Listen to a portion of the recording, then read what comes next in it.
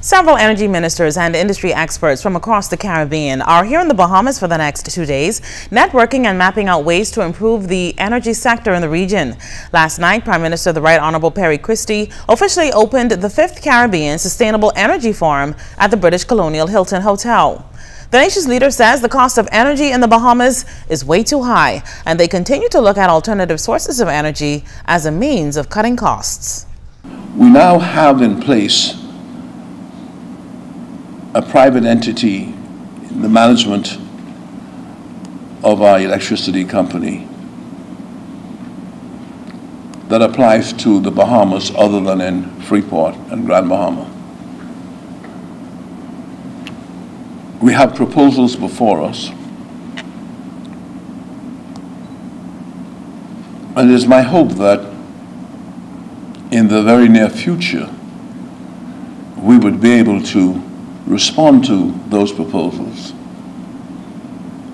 and to have the benefit of those proposals experienced positively by our people. Minister of the Environment, the Honorable Kenred Dorsett, explained why a forum of this magnitude is so important to the sector's growth. It's an opportunity to check where we are as a region in terms of moving forward for a renewable energy future.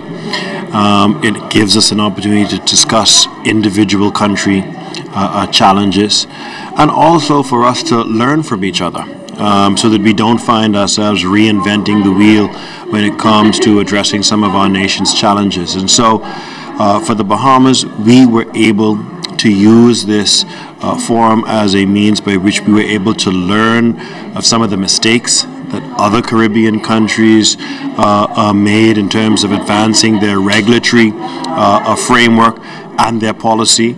And it helped us immensely in crafting our own. And as you know, we now have our own national energy policy. We've amended the Electricity Act.